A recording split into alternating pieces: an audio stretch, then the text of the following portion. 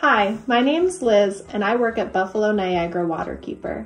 Today I'm going to show you a simple way to reuse a t-shirt and make a reusable bag, like this.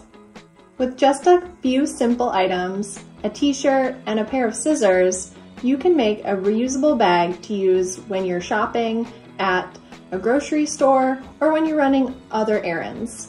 This is a great way to reduce your single-use plastic consumption, and t-shirt bags can get thrown in the washing machine and come out super clean and ready for another use. By reusing items and eliminating single-use plastic from your life, you can have a direct impact on the health of our waterways. Today I'll show you two different bag styles that you can make at home in just a few minutes. One way will have a clean bottom without any knots visible. The second option is a bit more decorative and doesn't have any extra steps, but this bag will have the fringe visible at the bottom. First, we're going to take that t-shirt and we're going to fold it in half. From there, you'll take your scissors and we're going to cut off the sleeves. I just follow along with the sleeve seam. Now, if it's not perfectly even, you won't be able to notice once it's final t-shirt bag, but your first step is just to cut those sleeves off.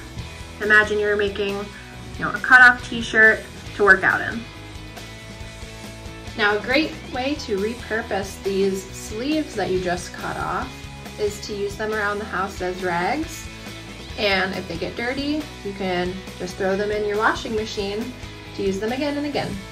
Now that the sleeves are cut off of your t-shirt, you're going to cut the neck area off, and that will be the opening of your bag. So the fabric that is left will be the handles of your bag. To cut the neck off, you can freehand your cut and you can go as deep as you'd like. You can draw yourself a guideline with a marker, or if you'd like it to be really precise, you can take a plate or something round and utilize that to make your marks so that you have a line to follow along while you're cutting. Now you're going to cut both sides of the t-shirt at the same time, the front and the back, similar to what we did with the sleeves.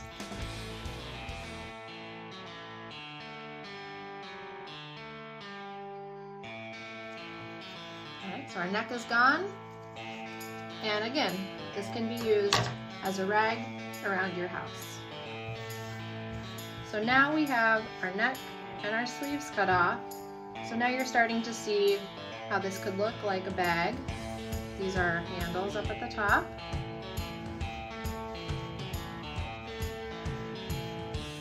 And imagine you'd be putting items inside of that larger neck hole.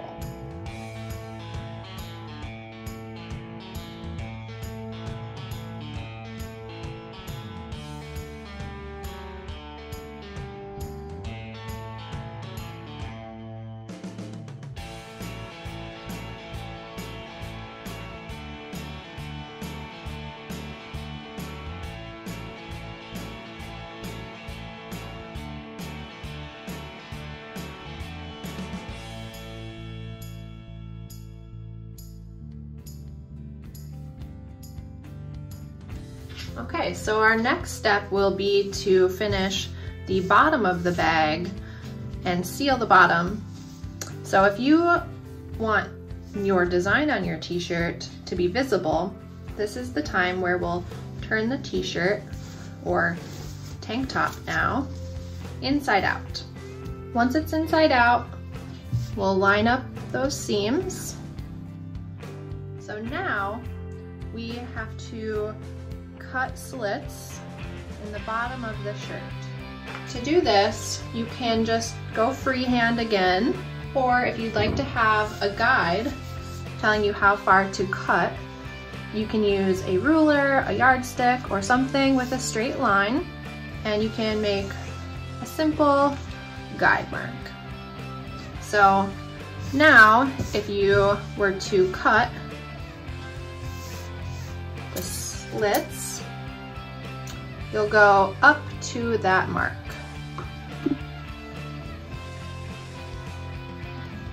Now that your t-shirt is cut at the bottom into the slits, we're going to move on to our next step, which is knotting.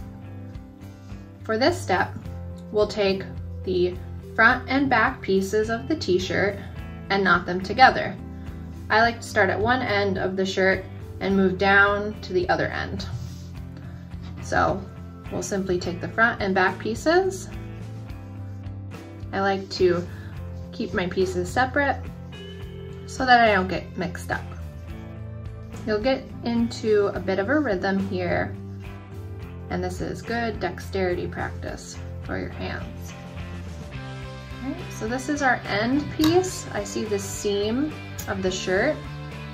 So I'm just gonna cut this in half so that I have a front and back piece.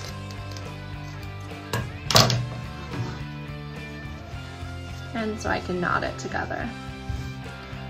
So now all of those slats we cut are knotted, and we're going to reinforce these knots on the bottom of the bag because you will notice that there are gaps that things could fall out, and those were just single knots, so they're not super tight yet. To reinforce the knots at the bottom, we will take one knot strand and tie it to a knot strand on the other knot next to it. Again, using a double knot.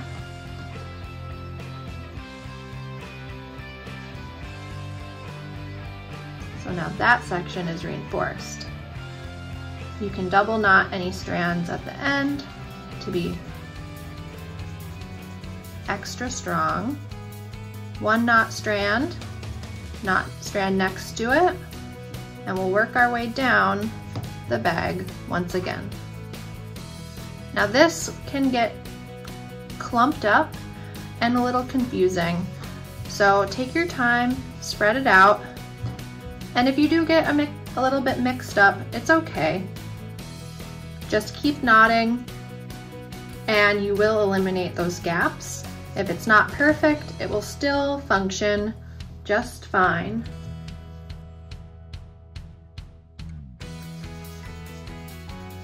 I like to just add in an extra knot at the ends for extra reinforcement.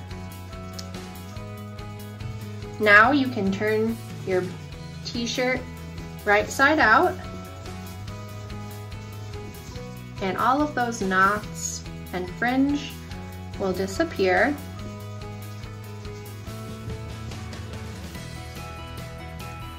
And you'll have your neat t-shirt bag that you made in just a few minutes. I hope you enjoyed this tutorial on how to make your own t-shirt bag, and hope you get to crafting soon. This is a great way to repurpose a t-shirt that you're not willing to quite part with yet, and you can still enjoy the logo or design while you're out shopping or running errands. And remember, when you're done using your bag, throw it in the wash to keep it clean before you reuse it. Happy t-shirt bag making!